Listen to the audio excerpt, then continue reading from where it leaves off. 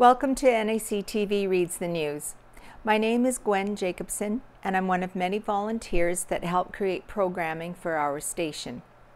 NACTV can be seen on MTS Channel 30 or 1030, Westman Cable Channel 17, Bell Satellite Channel 592, or online at nactv.tv.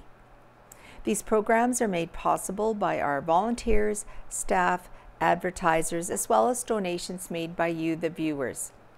If you are enjoying your NACTV experience, please consider supporting us by either donation or volunteering. You can contact our office at 204-476-2639 or at nactv@wcgwave.ca.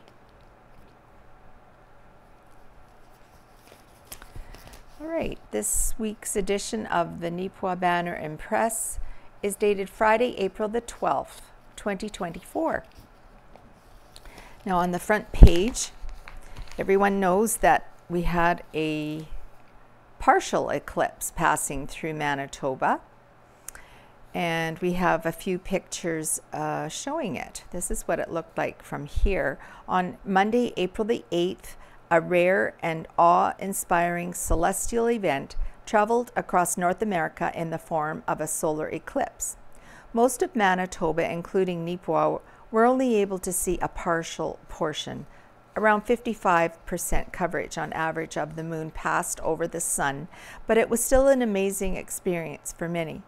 The town of Neepawa staged a viewing event at the flats, distributing glasses to people to see it for themselves. This is the first eclipse Manitoba has experienced since February of 1979. Wow, that's 45 years ago. And there's some additional pictures on this page. Here you can see the people wearing those special glasses and looking up at the moon, at the sun. So here, the eclipse was a spectacle to be seen on Monday, April the 8th. Here we see intrigued individuals gathered to get viewing glasses while they were still available, and a cup of coffee as well. A supply of glasses was sold out in the first 4 minutes after being made available. And seen here are some photos showcasing the progression of the eclipse, in which the moon would cover approximately 55% on average of the sun from the perspective of the community of Neepawa. In 1979, this community and others in our coverage area felt lucky, having been directly in the path for a total eclipse. The first photo here shows the progress of the eclipse in comparison to the photo on page 1, which depicted the moon and sun towards the start of the eclipse event. The bottom photo here showcases the eclipse towards its totality. So this was what it looked like at the beginning of the eclipse, and then this is what it looked like as it progressed. All right. A trip down memory lane. Manitoba historians seek recreation of Sunshine Highway trek by Casper Werhan. Have you ever heard of the Sunshine Highway? The answer to that question may be a coin toss, but if you haven't, you wouldn't be alone. This is something that a group of Manitoba history enthusiasts are hoping to change. As part of this, Alan Melvin and fellow committee members Charlie Baldock, Bill Sandercock, Mike Weber, volunteer printer and tour guide at the Crystal City Printing Museum, and Dr. Gordon Goldsboro of the Manitoba Historical Society, they are organizing a relic run for July the 23rd. I had been looking for more information on the Sunshine Highway initially, said Melvin, noting that this is what connected him and his fellow committee members. And Mike, it had turned out He'd been researching the highway for some time and had found a good bit of information on it from old papers, even a route book from 1923. The materials found showed that the Sunshine Highway once stretched from Sioux City, Iowa, USA to Brandon, Manitoba, Canada. The Canadian portion of the international highway passed through locations such as Crystal City, Glenora, Balder, Glenboro, Wawanesa, and Rounthwaite before coming to a stop in Brandon. Organization for the highway had originally begun in Woonsocket, South Dakota in the spring of 1916. The outlined stretch of roads from the USA through Canada made the highway a total of 700 miles in length, with hopes to expand.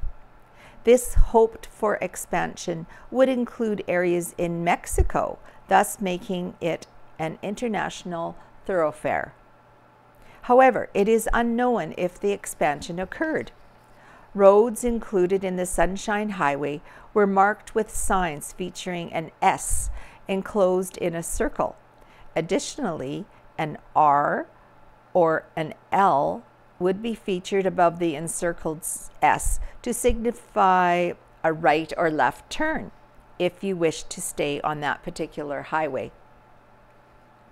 The official opening of the Sunshine Highway took place in Crystal City on July 23, 1921.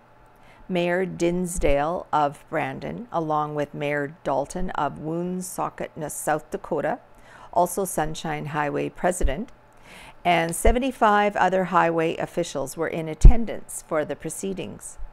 This ceremonial day included a drive from Crystal City to Brandon. That's why we chose that date for our drive. It coincides with the original event. Now we're looking for people with older cars or trucks, 1940s or older, to take part in it with us. We don't want to potentially clog the roadways though, so we're limiting it to about 30 or 40 vehicles.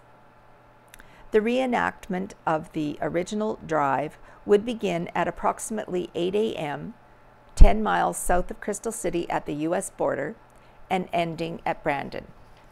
2 different routes are currently being planned, one that follows the original route, which includes some gravel roads, and another that will be strictly paved roads. The Relic Run Committee has also proposed that participants make stops at some museums along the route to break up the driving and give the relic runners an opportunity to explore some of the history available at each of the stops. There's an old Icelandic church near Glenboro that we're looking to stop at, as well as the last running ferry in Manitoba. This is the Stockton Ferry, which crosses the Assiniboine, said Melvin. He also added, we will also be doing some drone video and photos done professionally for safekeeping. That will be quite something.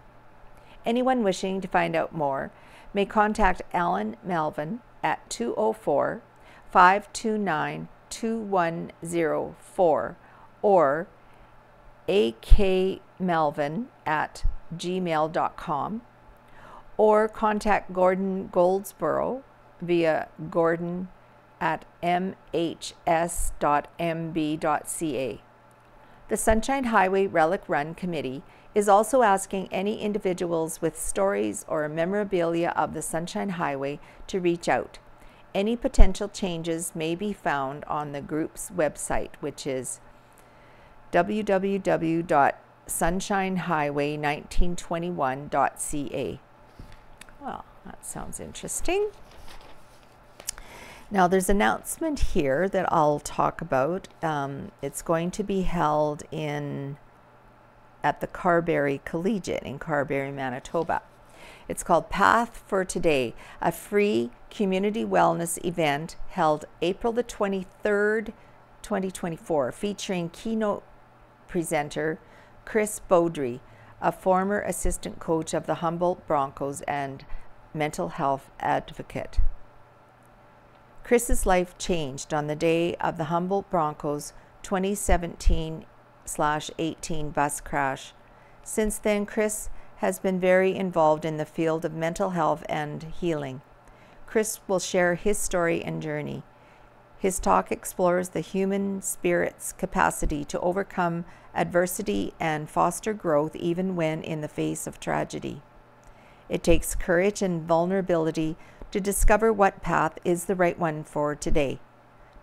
Discovering and rediscovering what works for today, not tomorrow or yesterday, is an important wellness practice we can build from.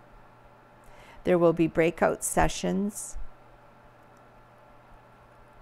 so mark your calendar for April 23rd, 2024 at the Carberry Collegiate. Doors open at 6 o'clock and the wellness fair will be at 6 o'clock also. Keynote speaker will be at 7 o'clock with breakout sessions to follow, which are optional. Very good. All right, I'm going to skip over to Helen Drysdale's article today on Mediterranean biscuits. Well, my scheduled ramblings and recipe for this week are on hold for another week or two. Before I could send my recipe in, I was scammed. Doing research, my computer locked. Sadly, I allowed haste to cloud my better judgment. A sign from Microsoft said, "Your computer has been locked due to a virus. Please phone this number and a technician will help you." They do this to try and scare you into calling the listed number to receive support. If you call these phone numbers, scammers will ask you to install a program that gives them remote access to your computer. Using remote access, these experienced scammers rely on smooth talking to gain your trust, and then they'll try to steal your data so they can access everything from your personal information to your banking details in an attempt to commit fraud. Please do not do what I did. Shut your computer down and do not phone the shysters. As I was suspicious with the technician, I hung up and called my computer-savvy son, who came to my rescue. Thank you, James. So, until my computer comes back from the computer doctor, this is my rambling for this week, and I do hope you are now more informed than I was. I love all the vibrant flavors of Mediterranean dishes. This Mediterranean biscuit recipe comes together very quickly and goes well with a salad for lunch. I usually do not have sun-dried tomatoes on hand, so I just leave them out. On occasion, I have substituted chopped black olives instead. They still are great without the tomatoes or the olives. So she has a recipe for that, which you can find online. Now we have a picture of the newest hotel that is still being built. It's the Best Western Plus Hotel, currently under construction in Neepawa. It has started to take shape. The wall structure went up recently on the southern portion of the former CN property. The property size was around 217,000 square feet, with the original building design developed by Excel Engineering and featuring up to 67 rooms and a pool with a water slide. A convention center was planned to be added at a later date. More expansion details on the recent development will appear in an upcoming edition of the Banner and Press. Well, isn't that exciting? A pretty routine spring session for Neepawa Town Council by Owen Devereaux. It was a brisk meeting of council for the town of Neepawa on Tuesday, April the 2nd, as they had a relatively light agenda to attend to for the evening. A few of the notable topics discussed, however, included the following. Mayor Brian Headley thanked the students of Hazel M. Kellington School for his birthday card, which he recently received to assist him to celebrate the occasion. I think it was a milestone birthday. Headley also shared notification of recent meetings and discussions he had with Prairie Mountain Health and the Legion Ladies Auxiliary, who had their district meeting on March 23rd. On March 22nd, Councillor Marika Kostenchuk met with the Home Assistance Neepawa and District, which is also known as HAND. She met with that committee and reported back that the number of participants in HAND's community meal program is rising. For about 3 decades, the meal program has offered a feeling of connection to local seniors through a delicious home-cooked style meal. Last spring, it was expanded to include more delivery of meals directly to a variety of local seniors' residences. Councillor Jason Nadeau offered an update on a meeting with Westlake Employment Skills and Service and their efforts to expand their message of support to those residing in neighboring regions. According to Nadeau, the Western Manitoba Regional Library Board has set its budget for the year and is keeping a close eye on the rise of minimum wage later this year. Meanwhile, an activity recently hosted by the Neepawa Public Library was a stuffy sleepover.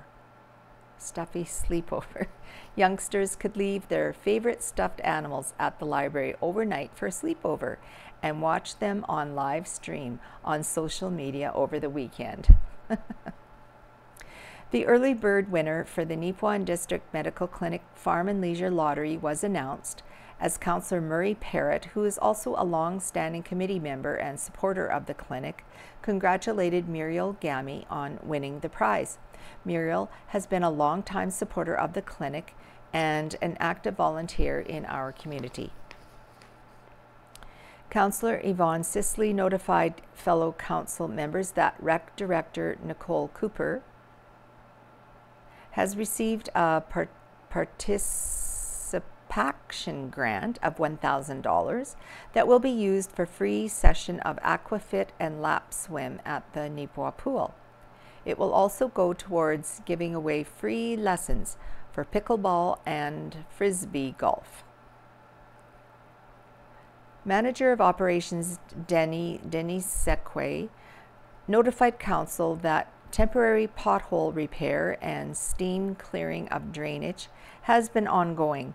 There are many culverts across town and only one steamer, so Segue noted it's been a bit slow, but they've been getting all the areas cleared as quickly as possible.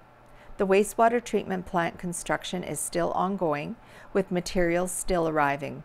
The water and sewer project near the new hospital location are proceeding. Once those builds are both done, the tender for road construction will move ahead. Now we have a Rural Outlook page. Community Information Expo in Neepawa.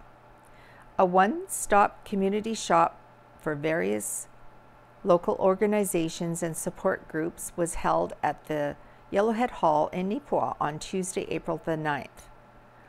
The Community Information Expo featured 26 booths, including the Neepawa Newcomers Coat Room and Victoria's Quilt, shown in this picture. Books galore at Rotary fundraiser. The Neepawa Rotary Club's annual used book sale had plenty to offer this week from April the 8th to the 12th. The event was held in the former Chalet Carpets building, located at the former Chalet Flooring building. As can be seen above, there was quite the selection to choose from, with interested individuals taking their time to peruse the plethora of options on offer. So it's still there until, well, today I guess is the last day. All right, a look back and a look up at the eclipse of 1979. The last time Neepawa was able to experience a solar eclipse was back on February 26, 1979. Here is some of the coverage of that event as it appeared in the pages of the Neepawa Press. These maps show that Neepawa was almost at the exact center of the path for the solar eclipse. Neepawa. Carberry. Oh, here we are. Neepawa, yeah, right there. So this is the path that it came. So they were right almost in the middle. Here's some people from that day. It was truly a once in a lifetime for most people of Neepawa. This story appeared on the front page of the Thursday, March 1st edition of the Press, Neepawa Press, back in '79.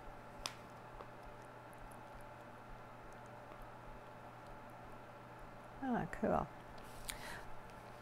So I read that already. Here we have Tenby broomball legend gets recognition. The 2024 Canadian National Broomball Championships were recently hosted in Portage la Prairie. Opening ceremonies featured a ball drop by Marty Clausen of Tenby, Manitoba, to honor over 40 years of playing and coaching. Marty is still a very active force to be reckoned with on the ice and a major inspiration to the generations he has helped lead from local play all the way to World Championships. So here we have Marty's grandson, Shep Baker, Marty Clausen, and Shelby Defoe of Riding Mountain. Here we have Doug Galt, a board member Ray Massanon, and Jody Byram, the MLA for Agassiz. Right. Oh my goodness, look at all these pictures. These are the sports pages. Neepawa Titans hand out their year-end awards. On Friday, April the 5th, the Neepawa Titans held their year-end banquet at the Legion Hall in Neepawa. During the event, the club handed out its awards for the 2023-24 MJHL season. Winners included are as follows. The High Life Foods Limited Hardest Worker Award was awarded to Connor Thompson. The Neepawa Gladstone Co-op MVP Award went to Cody Gwynison. The Harris Pharmacy Most Improved Player Award this year was shared as John Baird and Garrett McDonald were recognized. The Home Hardware 3 Stars Award was given to Tim Taconic. The Bell MTS Unsung Hero Award was presented to Braden Knox. The Neepawa Titans Alumni Top Defenseman Award was given to Ewan Poirier. Hayden Stocks was the leading scorer for the Neepawa Titans with 47 points, 22 goals, and 25 assists in 43 games. The Lionel Carouther Memorial Award was awarded to Connor Thompson. For the Camo Cattle Company Fans Choice Award, Cooper Kasprick received the honor. KC Cookett won the Rocky Mountain Equipment Rookie of the Year Award. Cody Gwynison received both the Best Manitoba-Born Player Award and the RBC Coach's Choice Awards. The Neepawa Titans year-end awards banquet featured a couple of acknowledgements. First, Tanis Stewart was named the 2023-24 Gary Ridley Memorial Volunteer of the Year Award. As well, the Neepawa Titans honored a pair of historic landmarks reached by head coach and general manager Ken Pearson. During the course of this past season, Pearson, who won both his 600th MJHL win and 700th Junior A hockey victory. So, congratulations, Kenny. Now, on to curling. Event winners for the 2024 Arden Mixed Curling Bonspiel. It was another massively successful event in Arden, April 4th to 7th, as the Curling Club held its annual Mixed Curling Bonspiel. Each year, This event is an extremely popular spring feature for the community. This year's winning teams included the Plett Construction First Event Champions. From skip to lead, Frank Parada, Craig Henderson, Danielle Henderson, and Taylor Henderson, who defeated Matthew Kulbaki in the event final. The Napa Auto Parts Second Event Champions. From skip to lead, Jeff Early, Jodine Early, Ken Early, and Kennedy Mans. I think that's the other way around. They defeated Craig Johnson in the event final. The Neepawa Gladstone Co-op Third Event Champions. Janelle Locke, Eric Locke, Greg Smith, and Brandon Smith defeated Kevin Paramore in the event final. A huge thank you to all the volunteers, sponsors, and curlers that made the event and 2024 curling season such a success in Arden. Okay. Yeah, I think I'm going to read that. The Neepawa Banner and Press has opportunities for local journalism initiative reporters, or LJI reporters, who are willing to work from home on a freelance basis. So what does an LJI reporter do? They create new, original, local civic journalism. This is journalism that covers the activities of the country's civic institutions or subjects of public importance to society. The LJI story must be localized, showing the local impact to make it immediately relevant to the local community. Examples of civic institutions include, but are not limited to, courthouses, town halls, band councils, school boards, hospitals, law enforcement agencies, courts, fire departments, crown corporations, government agencies, federal parliament, or provincial legislatures. Journalistic quality of the work is important. Journalistic practices, ethics, and standards must be used in crafting the story. The purpose of the LJI is to inform citizens about local issues. LJI helps our publication in investigating and independently reporting on local issues.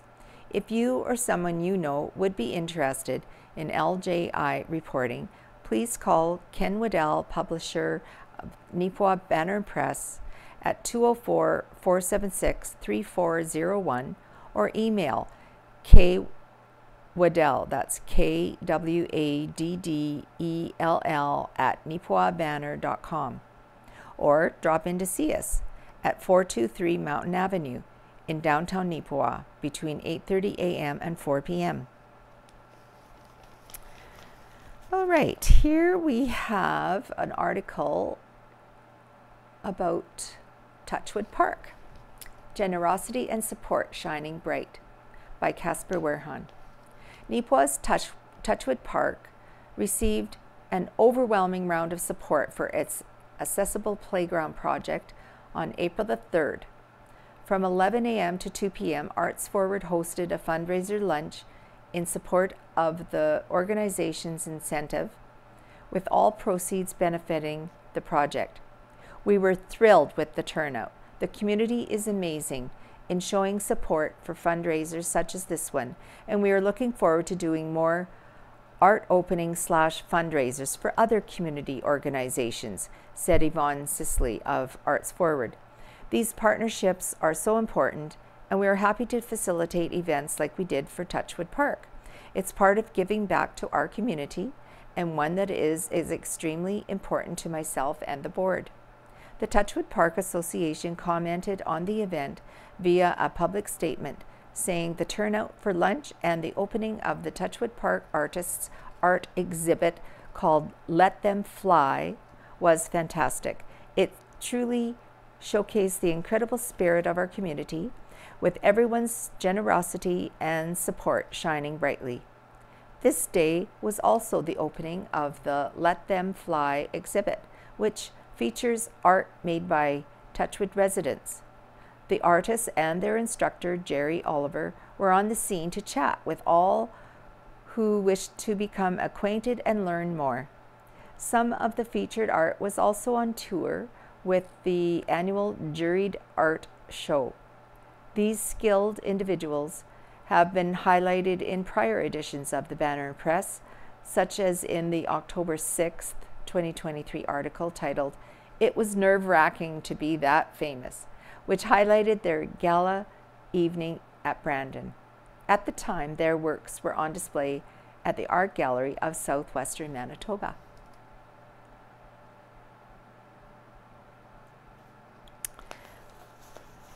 This article is entitled, "This is Such a Good Cause." Farm and Leisure Lotto's 2024 Early Bird Draw winner announced. The Farm and Leisure Lotto's early bird winner claimed their prize recently. Declared the winner on March 25th, the lucky winning ticket number was 970, belonging to Muriel Gammy of Neepawa. She chose the $12,000 Enns Brothers voucher option as her prize. Gammy, pictured here, met with lottery chair member Mary Ellen Clark here, and Enns Brothers representative Justin Pollock, who is the branch manager, and Ernie Kaharski, who is the turf and recreation sales.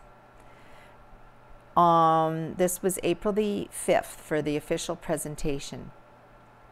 Gammy said, "This is my first time winning the lottery.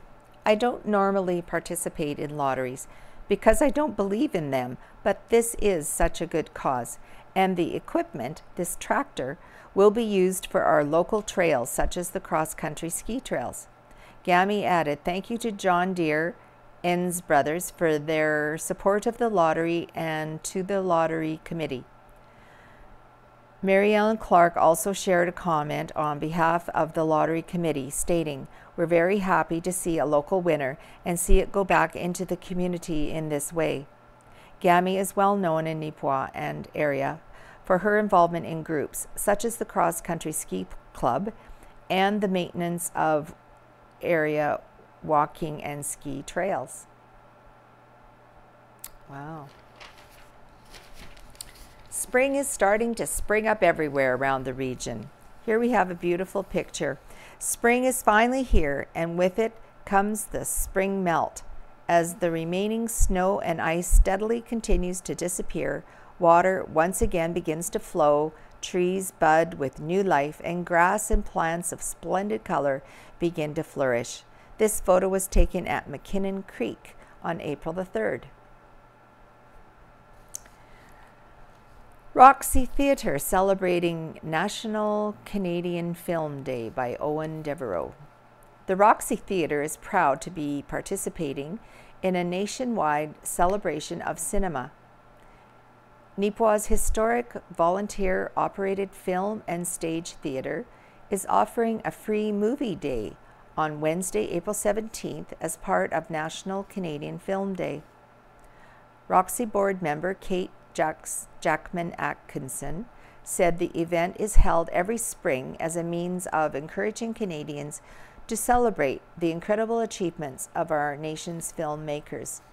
Basically, what this allows is for anyone in Canada to do a public performance of a Canadian movie without having to pay licensing fees. So that will allow us to actually show a movie for free, said Jackman Atkinson. We decided to show two movies. First, the film Ballerina at 5:30 p.m., which is an animated film aimed towards families. The other is Strange Brew at 7:30 p.m., which is a Canadian comedy classic. Concession will be open for regular purchases, but there is no admission cost. You can walk right in and see a movie. Ballerina is a 2016 animated film which takes place in 1880s France and follows an orphan girl who dreams of becoming a ballerina. Strange Brew is a 1983 Canadian comedy film starring the popular SCTV characters Bob and Doug Mackenzie, portrayed by Dave Thomas and Rick Moranis. In 2023, the Globe and Mail named it as one of the 23 best Canadian comedy films ever made.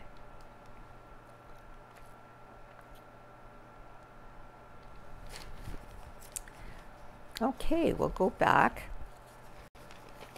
and read some of these articles.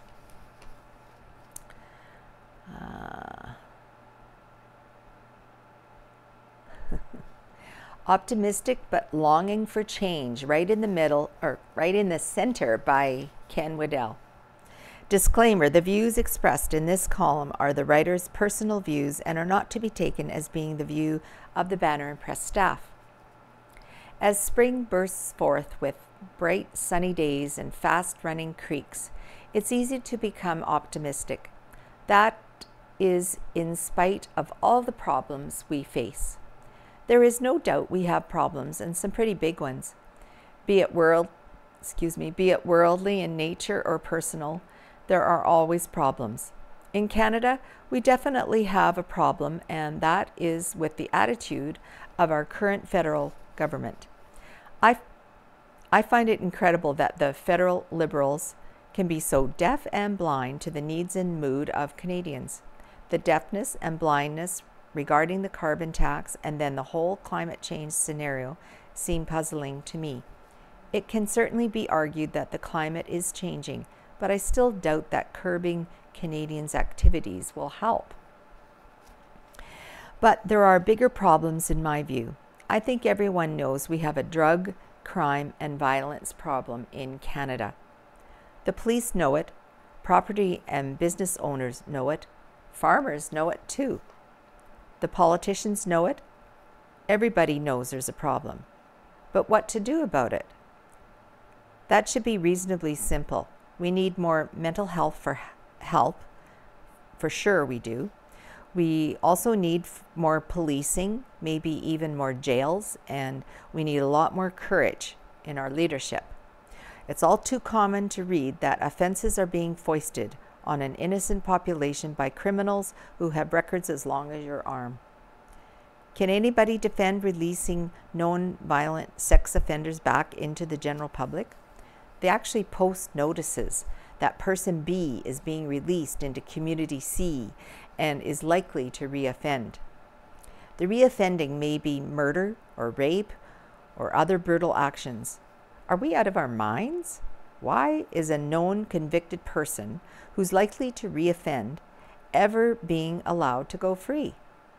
They can be in custody, they can take college courses, they can become a writer or a musician or whatever, but they should never be out in the general public, ever. I have long been opposed to capital punishment, and I still am, but the way some criminals do not respond to treatment or jail time is enough to make a person question bringing back the death penalty. I am still opposed to the death penalty for two reasons. One, there is always the chance of wrongful conviction, and that has happened all too often. The second reason is that the Bible clearly says, "Thou shalt not murder." To me, murder is taking another human's life, and capital punishment is just that, taking another person's life.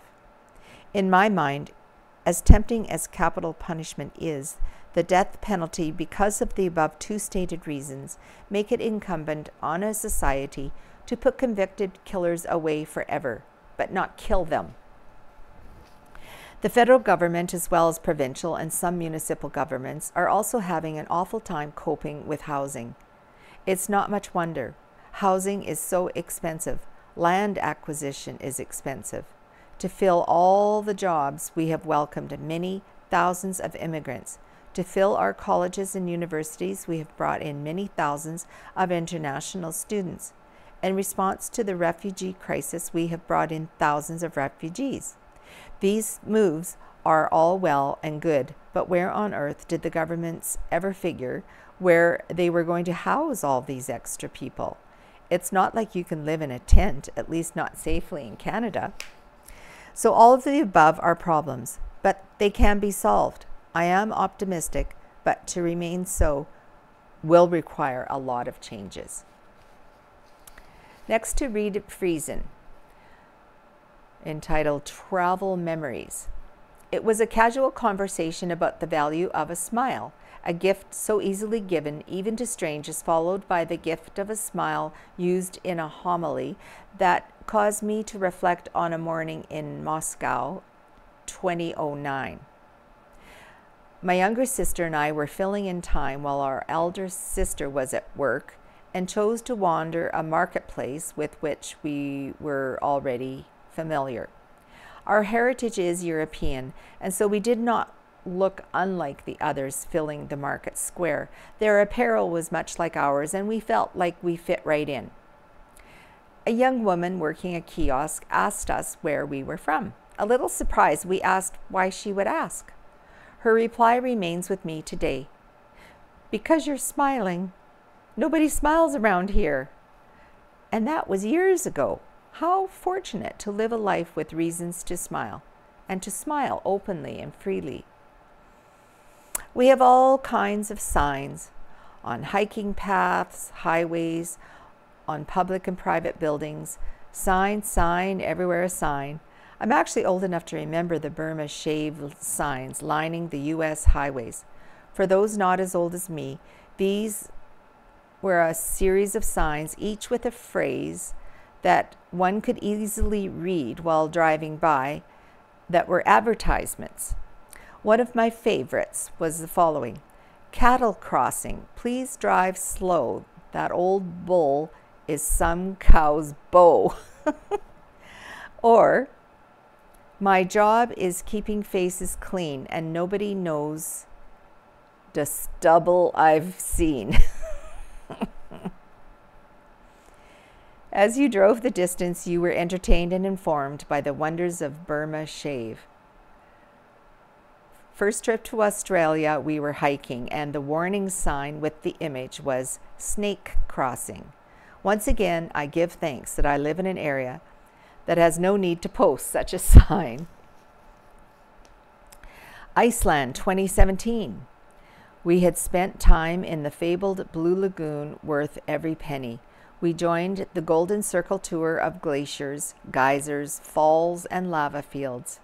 At one of the geysers, there was a sign reminding us that the temperature of the water, up to 100 degrees Celsius, and the distance to the nearest hospital, approximately 40 minutes, and the recommendation to stay well back from the eruption.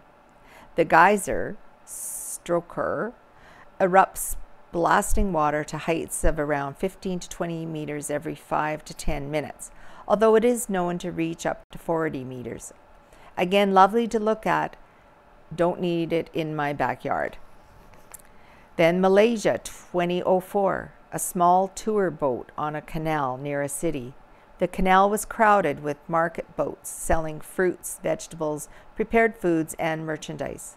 The water appeared to be dark, murky, and unclean, and yet people were casually bathing in it, brushing their teeth with it, washing their clothes and dishes in it. It was a bit disquieting for me, so accustomed to privacy for personal hygiene and clean, safe water for washing clothes and dishes, not to mention myself. So thankful for the many things I take for granted. Travel is a wonderful opportunity to learn more of life and living. For me, travel provides the opportunity to be doubly thankful for all that I already have. Don't lose hope. Faithfully yours, Neil Stroshine. I will never forget those monthly visits as long as I live. They happened on a Thursday night. My destination was the Salvation Army's Harbour Light Centre in Prince George, BC. It was a residential treatment center for people struggling with alcoholism and drug addiction, but it was also church home for many of those who lived in Prince George's inner city. Services were held 3 nights a week, followed by a lunch that featured huge bowls of some of the thickest and heartiest soups I have ever eaten. Those who attended the services loved to sing. Their favorite song was One Day at a Time. Judging by the passion in their singing and the looks on their faces, I knew they were making powerful statements of faith. One day at a time, sweet Jesus. This is what they would sing. That's all I'm asking from you. That was all they wanted, one more day of life and the courage and strength to get through it. After one of those visits, a member of my family visiting from out of province asked me if there was any hope that those in treatment could break free of their addictions. I had never been asked that question before, so I didn't have an instant answer. After thinking for a few minutes, I replied, as long as there is a God in heaven who works miracles, there is hope for everyone. My belief in the truth of those words is far stronger today than it's ever been. The dictionary defines hope as a feeling of expectation and desire for a certain thing to happen. Many mental health professionals hold hope to be an indispensable key to happiness and believe people cannot be happy without hope. That's a Wikipedia quote. In my lifetime, I have known periods of intense loneliness. I know how it feels to be alone, a small island in a sea of humanity. I know how it feels to be helpless, to have my world fall to pieces around me and be unable to do anything about it. I know of many others who have felt the same way. But as bad as things were, none of us ever lost hope. We knew we were in good company. The list of people with whom we shared similar experiences includes the prophets Elijah and Jeremiah, and one of ancient Israel's greatest leaders, King David. David knew how it felt to be caught in a scandal of his own making. He knew how it felt to be rejected by his own family and to be forced to run for his life while his son took over as king and tried to have his father arrested and killed. In one of the lowest periods of his life, he wrote these words, "Why are you cast down, O my soul, and why are you disquieted within me? Hope in God, for I shall again praise him, my help and my God." Psalm 42, verses 5 and 6. In a world where everything is constantly changing, our God remains forever the same. I am the Lord, he says, I change not. Malachi 3, verse 6. God is not subject to human whims or wishes. He governs the universe using laws that he put in place long before humans ever set foot on this planet. Our hope for a better world with a better future for all can only be realized as we put our faith in him. A good place to begin is to start living like my friends from Harbor Light, Prince George, lived. Take life one day at a time. All right, I guess I will read, there's just a couple of things left. Gladstone Cattle Market Report by Tyler Slawinski of the Gladstone Auction. Whatever frost there was is disappearing. Pens are getting soft. Heavy equipment and higher concentrations of livestock make it tough to keep pens clean, not to mention the ruts that are left wherever you go. Spring is definitely in the air, and the countdown to moving cattle to grass is on. The market this week trended with mixed feelings. The futures were green, yet lower to start things off on the feeder cattle this week, mainly due to softer futures on the finished cattle. Replacement quality heifers and lighter cattle still haven't shown much weakness. The trim market, which your cows and bulls fit into, is at an all-time high. The cow and bull market hasn't given any indication of softening just yet, especially with the grilling season starting now. Supply and demand is definitely supporting the cattle market at this time. We sold 1,128 cattle through the ring in Gladstone. The market saw a variety of cattle. The market seemed softer in most spots, but was fairly steady for the most part. The first cut cattle are becoming few and far between and are still in high demand. Second and third cut cattle are definitely showing signs of pressure, but are still bringing plenty more than they did 1 year ago. Cows and bulls traded with plenty of strength from 150 to 165, with sales to 170 showing stronger averages. Bulls traded with strength ranging between 188 to 202. All classes of cattle sold well. Plainer type cattle are still being discounted. Okay. Did that. Just checking what else. Okay, so the last thing is I am looking back. But first I'll just mention what's on at the Roxy Theatre this weekend.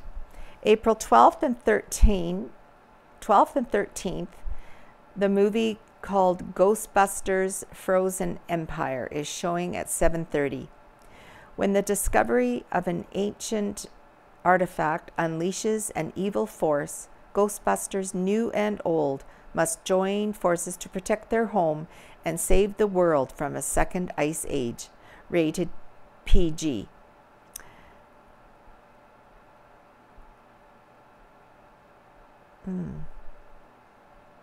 I think this probably means the weekend after. The show is entitled One Life. All right, looking back. 74. There's a picture of a local fellow from back in the day, John Zeke, captain of the Neepawa Bantam A team, received the Cardale Motors Trophy, emblematic of the Midwest League Championship, from League Representative Mac Buchanan of Shoal Lake in 1974. 50 years ago. So, 125 years ago, May 1899, Secretary Wemyss of the Agricultural Society has been very successful in his canvassing for advertising for the Society's prize list to be issued early next month. 100 years ago, April 11th, 1924. 100 years ago. It's crazy. Are we to have a pig club? You bet we are. Our rural boys and girls are going to show that neither hail, frost, rust, drought, nor financial frauds can cramp their lives. Experience has taught a few lessons from the elders, which the elders are in duty bound to inculcate in the minds of youth and cooperate in demonstrations of truth. A pig club is one way of starting the young people on the right track. Okay. 75 years ago, April 14th, 1949, Kirstine Robertson, 77 years, wife of Robert Robertson, died at her home in the Brandon district on Thursday, April 7th. Born in Denmark in 1871, Mrs. Robertson came to Canada in 1894, residing in the Oberon district until 9 years ago, when they moved to the Brandon district. In Franklin, a bee was held on Friday at the hall to prepare the stage, etc., for Dark Time Follies, which was to be presented this week on Tuesday night. 50 years ago, April 11th, 1974, Canada Manpower Centre at Portage La Prairie announced this week that they will open a branch office in Neepawa next week, which will be managed by Percy Murray, former proprietor of Neepawa Truck Service. The office will be located in the Smith Block, just east of the municipal building, formerly occupied by the agricultural representative. Schulman, who has operated the economy department store at the corner of Hamilton Street and Mountain Avenue for the past 30 years, announced this week he has sold his interests to David Jacobsen, a businessman from Winnipeg. The change became effective April 1st. And in Plumas, Mr. and Mrs. Ed Oswald of Plumas and their daughter and son-in-law, Beverly and Brent Hicks, went to Spain February 18th and report an exciting holiday. The highlight of their trip was a visit to Tanger, Africa. 20 years ago, April 12, 2004.